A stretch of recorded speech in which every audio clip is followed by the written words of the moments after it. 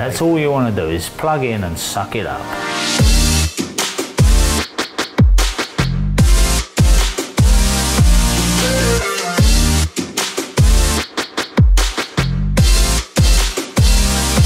Hi, I'm Robin Clevitt. Welcome to Skill Builder. And I'm Roger Bisbee, and we're looking at a cordless Festool track saw. We are. It is the TSC 55 REB Plus. Now this is forming part of our overall roundup of all the different track saws. I was going to say a Festool roundup, but it's everybody's. We've got different makes. We borrowed this machine. We got this from someone. You can see that it's not new. This is obviously cordless. It's working on two 18-volt batteries. Now, when I first looked at this machine, I thought, hang on a minute, how can it work on just one battery that gives you 18 volt? And I thought perhaps it's just an 18 volt machine and they've wired those up in parallel, but actually no. What it does is if you put both in, it increases the power to 36 volts. So if you're running on 18 volts, which you can do, if you're just cutting through a single sheet of MDF, you're probably going to do it. It's probably okay, but it's a little bit slower. And if you put it onto full power with a 36 volt, it will obviously run faster, and then it's comparable with machines like the Makita. Oh, that's good. Yeah. So that's good. You can run through the features. Sorry to interrupt you. No, not at all. That's the splinter guard. That's the little splinter guard in there, yeah? Yeah. Okay, so this is really similar. In fact, apart from the fact that it's battery powered, it's almost the same as the TSC 55 REQ, which is the corded version, 110 or 240. So basically you've got the all the nice functions and features, the easy blade change, you've got the Allen key, you know, hidden away, and Festool again, so everything green is a function. You've also got the fact that it allows for the rail on or rail off by these two little sliders on here. Fine adjustment here for if you want to really be precise about the blade and the contact, if the blade's a little bit worn or we've got a slightly different blade in there. If you've had it sharpened. Or you've had it sharpened as well. It'll do your -1 degree cut really simply. You loosen off your bevel knobs here, you slot that one over, you pull this one out, and you're on -1 degree for a scribe, you know, when you're relieving the rear edge of something, a panel. Really easy, really simple. What more can I say about it if you're familiar with the saw? Well, I think you've got to show the blade change, because we've got to remember that people may not have seen our other videos, so just show how you would change a blade on it. So a simple blade change. So all that is, when you first pick this up, you think, what does this do? What's fast fix? What that actually means is you set it to a full depth, you pull up this and you just push down and it clicks. And what that's done, it's locked everything to expose the blade. Obviously we're unplugged, we've got no batteries, we're quite safe. It's exposed the blade, you can set it on there while you're holding it, you can take your Allen key, remove the blade. So that's locked, that blade, so even if it was plugged in, you wouldn't actually be able to start the machine up. Sorry, plugged in, if it got the batteries in, you still wouldn't be able to start the machine up anyway. But we always say, take the batteries out. Whatever you're doing, take the batteries out. You've got the old retractable retractable riving knife, which is a nice feature as well, enabling you to cut and use it like a riving knife, or plunge cut as well. So that's always a nice feature. Other sort of standard things. I'm just going to release this. Remember to hang on to the bottom of the saw when you release that, otherwise it's going to jolt out. It's got quite a good spring, because obviously a plunge saw, it needs a spring to come back up to resist against you. Obviously this is just to tighten it up onto your rail, and you know, if you like it to run freely, or if you don't want it to run too freely, these are the little devices for that. What else can we say about the saw? There's a splinter guard here, which you can take out this vision panel there. You can replace it with this splinter guard, which does a couple of things. Obviously, it does what it says on the tin. It guards against splinters. Sorry, I'm in the wrong position to put it in. Again, there's another knob there, which just secures it. But what this is going to do, when you're on the rail, you can pull that down, right down, and so it's actually sort of helping you protect both edges of the cut, one that's against the rail and then the one that's not against the rail.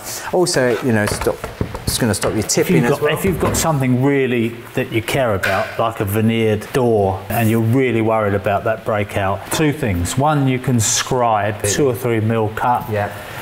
Is there a scribe action on this? We never actually discovered it, did we? I believe there is.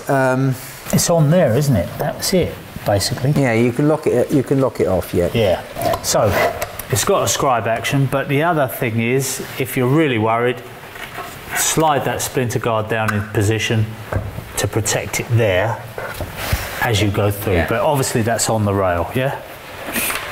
Because we got the rail giving us that bit of extra hold down. So what's the benefit of having this over a corded one? Well, brilliant if you're on site and you're sort of doing soffit boards, you're running around a scaffolding and you're ripping ply down. It's great because you haven't got the lead trailing, it's safe. You know, it's just really, really, really handy. Obviously, these batteries, you got these on your other Festool? Yeah, so this is on the drill, the same battery as on my drill and all my other sort of kit as well, so which is quite good. They don't have a fuel gauge on them, do they? You can't tell. So what you've got on this particular device, if I turn it around so you can have a look at it there, obviously when the batteries are fully charged, this will give you an indication of how much power is in the battery. So these will light up. It's not only that, it also tells you if there's a fault or it's overheated by different illuminations in here, different colours. So if you're using it as they show on the tortoise mode, if you're just using, supposing you've got one battery on charge, yeah, and you're running on one battery. You want to get on with the job, but you're running on one battery. So the battery that you have to put in is the lower one. Right, it's the bottom one, is it? Not the upper one. Yeah. And so, I mean, always quite fiddly that, you know, when you try and press. Well, I'm glad you're finding that. Yeah, it's really fiddly. You know, you've got to be Incredible Hulk. That's actually not as easy as you think, is it? Maybe that just needs a bit of cleaning, sliding. So what does the charger look like? Here, in fact, well, of course, there's two little chargers. Yeah, you'd think it was a twin charger, but it's not. It's two. There's two chargers. That's all right, isn't it? So these chargers, I mean, basically the maths on all chargers is the same. You just look at the wattage of the chargers and you work out from the amp hours of the batteries how many. Look at this. Who knotted this lot? Oh, mate. Who was this? It wasn't me this time. Somebody's lent us this machine, so... Incidentally as well, let's say you've got your workshop set up. What I do like about these particular chargers is you can hang them on the wall. And so you can just set a little pan-head screw up and have them set on the wall. That is workshop heaven. That's exactly what Festool's aimed at, isn't it? All those joiners. It is, yeah. Something to mention as well, there's also variable speed. It's in a different position on this saw than it is on the TSC 55 REQ. What's the depth of cut on this machine, Rob? 55 millimeters. It is 55 on that. And that 55... 50, I think it's 55 and 51 on the rail. I was going to say, the 55 is not on the rail, is it? So, in a way, it's a bit of a false promise to people, isn't it? I mean, they're all doing it. They all measure them in that self-same way, don't they? They're giving you the depth of cut, the maximum depth of cut off the rail. Yeah. And given the fact it's a track saw, you'd think they would fess up, if you like. Yeah, I think it's an adequate depth of cut because the most I'll ever cut with this is like an internal door. It might be a fire check door if I'm taking a little bit off the bottom, and they're generally 44 mil thick.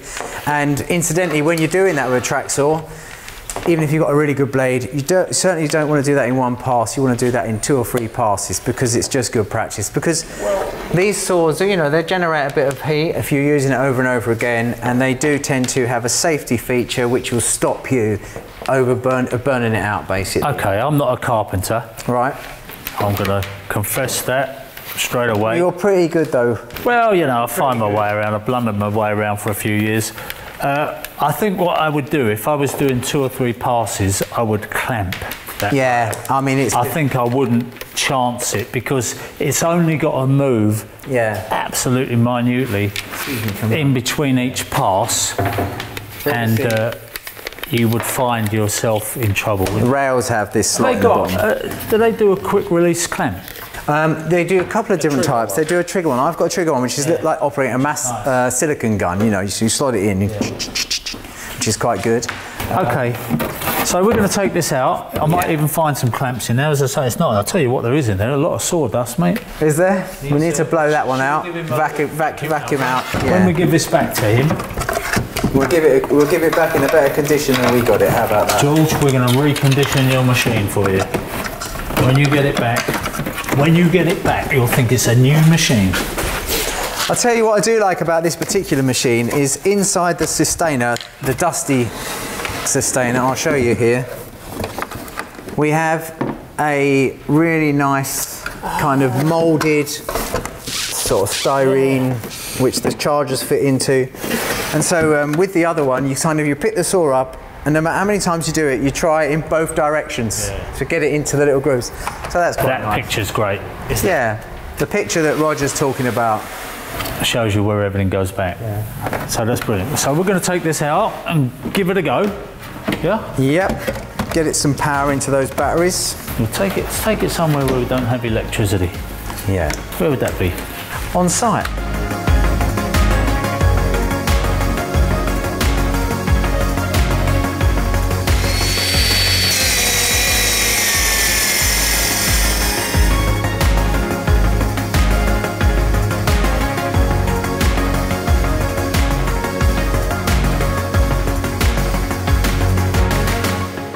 So straight away with this Festool, now this isn't a new model, I've got to say that, but that's a good test really, because we're using something that is a little bit older, but the batteries are in very good condition, hardly being used, but we're finding that they're not taking a charge. So the fact they've been sitting in the shed for a while and they've had a bit of cold weather means that these batteries aren't functioning very well. So if I press the button, I can see on the indicator that we're getting a full one out of one and a 1 bar out of the other. So in effect, that's given us the 36 volts we need, but there's not a lot of runtime left in them. But again, this is one of the problems you're going to get when you're using a cordless saw. You know, it all depends on how good your batteries are. Certainly running on just one battery, that's the 18 volt rather than 36 volt. Running on one battery is absolutely gutless. I mean, it struggled to go through that 18mm MDF. So I've shoved another battery in, albeit an old battery from the drill, and it's a fully charged battery, so we'll give this a go and see if it's any better.